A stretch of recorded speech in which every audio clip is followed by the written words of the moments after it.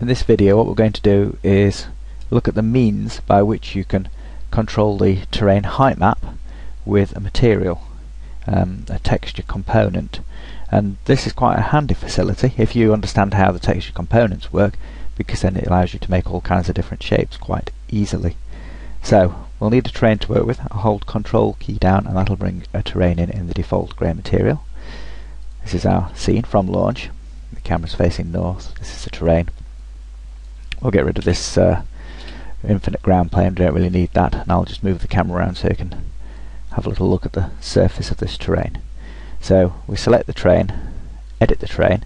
This takes us into the terrain editor, and the control we want here is the picture control, and if you hold Shift key down and click on picture, that takes you into the deep texture editor. You'll notice it's empty at the moment, but we can go into the library and bring in a texture. So we'll go to basic and we'll select this texture, basic grid.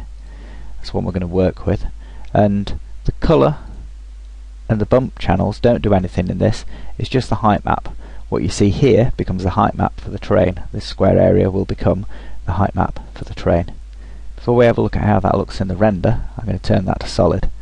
So here then, and we'll just render that, and then you can see that it's like a waffle pattern. It's quite deep, so it's difficult to see inside, so I'll just lower that down a bit so we can get a better view of it. So here's like a waffle pattern. Now what I'm aiming to do in this tutorial is create a facade for a building. It's going to have quite a basic structure, and it's going to be based on this pattern. So if we look at this pattern now from above, what I want to do is use several terrains and group them together to build the facade up. As things stand, it won't be that easy to join them up. I suppose we could try as an experiment. You could copy, paste, and then move one along, and you can see whether or not they're going to link up in that configuration. Although it will be possible to rotate the terrain and make them link up like that. That gives us one route, but at this stage then we're having to involve more terrains, and I really wanted to do it in one terrain because I want to make a bit of a more complicated pattern. So we'll go back to the one terrain we've got and look at the way of modifying this so it's going to be suitable for what we want to do. So edit this terrain, hold the Shift key down and click on picture. So this pattern, I want an odd number of cells in it, and I want it to go to the edge. So we'll bring in some controls and we'll look at the noise here. This is what's creating this grid, and I can increase the frequency of the grid. So let's see how many cells we've got now. Well, we've got half a cell here, that's not convenient. Now I can udge the whole pattern along by using the phase. So select the phase. Right, nothing's in the phase at the moment. I'm going to go here and get the sine, and I'm going to take the frequency down to 0. So I'm just going to use this phase component to push the entire pattern along. If there was any frequency component in, then when I introduce phase, it'll make the pattern uneven because it'll be affected by the phase pattern. It's clearer when it's in more dimensions that the sine patterns affecting the underlying phase patterns affecting the pattern. But if we reduce the frequency to 0, it can't have any influence other than to move the pattern along. So in 2 dimensions it's going to move the pattern horizontally and vertically. If it was one direction it'd just be horizontal like that. In 2 dimensions it'll move it diagonally. And what this will allow me to do is to slide this into the bottom corner. So that's, if I can get well, I don't want any of these little jaggies along the edge there. So I just keep nudging that along until it's right in the corner. Back up a bit, right, and then I'll change the scale of the noise here so that it fits in a complete square. So that's an even number and that's an odd number. So again, I'm just trying to position it now so you can't see any along that edge. So let's see, check out of that, check that. So now we've got a 9x9 grid, and it's got a border all the way around, which is what I was aiming for. Obviously fine adjustments will allow you to position that border exactly, but for the sake of this tutorial and so it doesn't take too long, we'll say that's satisfactory, and that's how it's going to look in this render. So I'm going to change the structure of this slightly now. so that I've got to go edit and shift, that we've got some vertical lines overlaying these. So if I just drag that into component 2, and we'll go average and go into the noise here, we can reduce the number of octaves. So we've got then vertical lines and horizontal lines. Now you'll notice that the horizontal lines aren't showing, and that's because there's a final filter here, quantized filter, that's only got one channel. If we increase the number of quantization levels you get, it's possible to catch sight of the other things that are going on. So at the moment it's a bit sharp, the transition. So you can spread the transition out by modifying the filter. If you can remember how to modify the filter, which can be a bit tricky, otherwise I just reset it and start again. But the aim is to get raised sections and lower horizontal sections.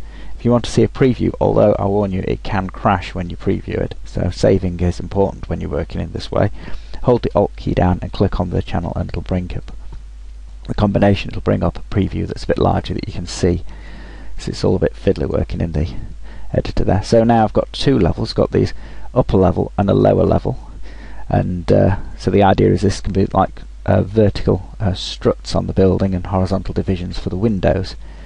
So I'll go back in there now and hold shift and edit again.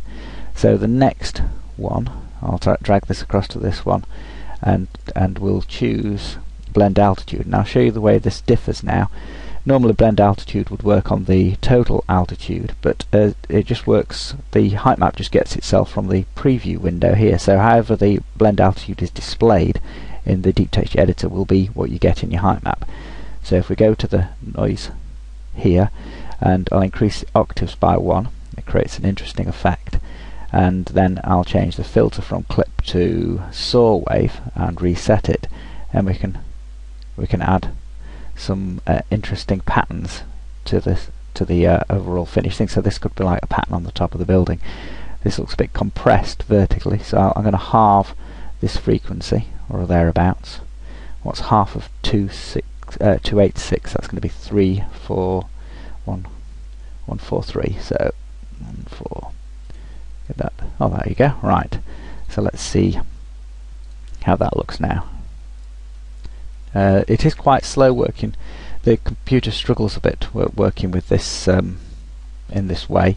So what the thing to do is, when you've actually got your terrains, is to convert them from deep texture editor generated terrains to ordinary terrains, and I'll show you how to do that in a second. But this is going to be the top panel for the building. So I've got the lower panel by not having that extra bit of pattern, and then this top panel just to add a bit of interest. So what I'll do is I'll save this, because as I said it can cause crashing. So pan 1, right, and then I'll look at creating a couple of sections. So we've got that on one side, that's generated with the deep texture editor, and what I'll move that out of the way, go to the create menu, and holding the control key down, create another terrain. I'll edit this terrain and make it solid, but I'm not going to use a picture in this. What I'm going to do is I'm going to steal the height map from this one. So if I go into this terrain now and go edit, I can press Ctrl C, and that will copy the height map from there, and then I'll go into this terrain, edit it, and Ctrl V, and that gives me the height map. And because we've not gone into picture and gone into the deep texture editor, it's just a height map, whereas this one requires calculation. This one is just purely working from the height map, which will still look the same, but it just allows it to operate a bit more efficiently. So that's one panel we've got. I'll just move that to one side. I'll copy and paste it, and then I'll drag it down. So you can see the situation now as we're sort of building up the facade of the building. This is the top edge. I want this to continue along and just in a straightforward pattern. So I go back to this terrain, edit it, I go hold shift, and I'll just get rid of the final component there. So we've got our grid. There's a bit of an optical illusion going on there. It's like spots flashing before my eyes. Control C to copy the height map, go into this terrain, edit it, and then Control V to paste the height map. So these are just ordinary height maps, and if we were tempted to go into the deep texture editor, it wouldn't have any record of the pattern stored in that one there. So that's building our front of our building up, or what I propose is going to look like the front of the building. This terrain then, we've got one last thing we need to do in this, and then we can get rid of it. So hold shift down and go into the editor. I'll just switch that final component on to remind me what it looks like. Now this takes us back into the library, and then we can add this into the library, and we're going to use this to actually provide us with the texture for the building as well. So it's going to serve two purposes. So I'll just delete that terrain now, that our source terrain, and now we've just got the terrains that we've got the height map from. And I'll save that. So just do save as, and because I put a number at the end of the file, it's incremented the number for me, which is quite a handy facility. Okay, that's saved. Right, I'll select both terrains, and I want the material, so I select both terrains to go into the material, and if we click on the first channel for the material and then hold shift down and click on the name, we can recover this basic grid. At the moment that is just an alpha channel, it's not providing any colours, so actually what I'm going to do is use that to control reflection. So I'll just make that grey again, and I'll go into the deep texture editor, and I'll just get rid of that final one. So this is controlling reflection. So the alpha channel, when it's white, will be the most reflection, grey will be a bit of reflection, and the black section will be hardly any no reflection at all. So we can see how that looks. At the moment we've got no reflection set, but we can turn the reflection up a bit, and that gives us some reflection. And if we set this to parametric, and then the frequency scaling factor here to 20, what happens is that will now be aligned perfectly with our terrains.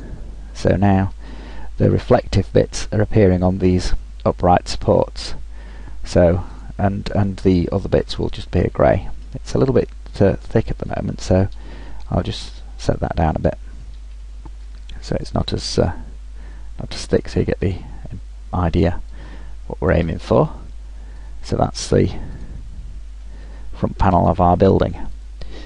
Now at the moment this is very basic, and it's not looking much like a building because I've not built the rest of it, so we'll add another terrain down there, and then I can select, without selecting the camera, group those, and if I can work out which way to rotate it, I can stand it on end.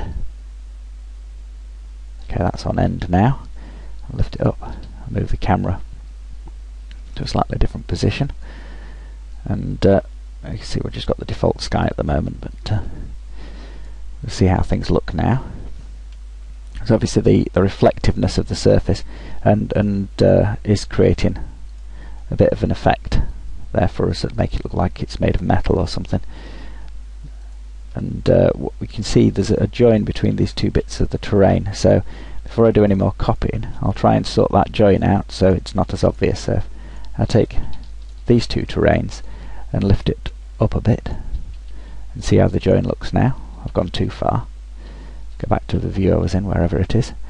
Just use the numerical keys to change view, so it's just a bit easier. Right, so I've shuffled that one up so you can't really see the join there, and then likewise if we look how much that one's overlapped, probably a bit too much there.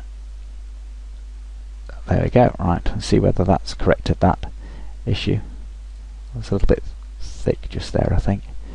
I'll lower that so I can get it so that it just looks like all the rest around it. Right,